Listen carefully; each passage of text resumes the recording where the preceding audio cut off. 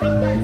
Today with me, Semera will interview students and teachers who are in the canteen after the end of the COVID-19 pandemic era and the beginning of the COVID-19 epidemic era. Today with me, Nur Karonisa binti Osman from One Dedikasi. How do you feel since you can rest as usual in the school's canteen?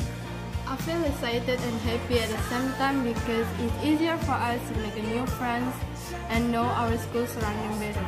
As a Form 1 student, I think it's very convenient for us to interact with each other and to make new friends. Thank you.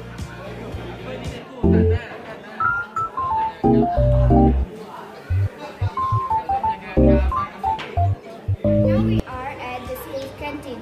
I will interview the students, Nuris Dalina binti Hilir. How do you feel since you can rest as usual in the school canteen? For me, I think everyone is excited to have a normal break time like before this pandemic era.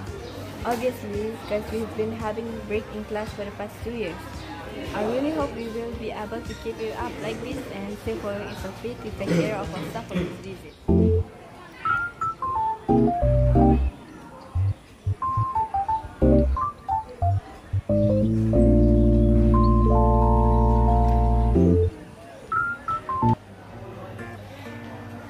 We are now in the school canteen.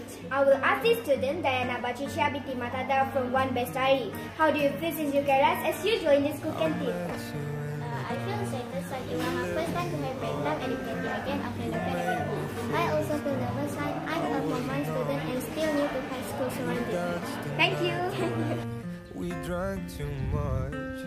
I held your hair back when you were throwing up. Perasaan saya bila boleh rehat di kantin tu seronok, gembira sebab seolah-olah macam kita dah kembali kepada keadaan yang normal macam dahulu. Kemudian yalah kita tidak tersekat macam dulu lagi. Boleh tengok pelajar pun boleh rehat di kantin pun dah rasa seronok lah.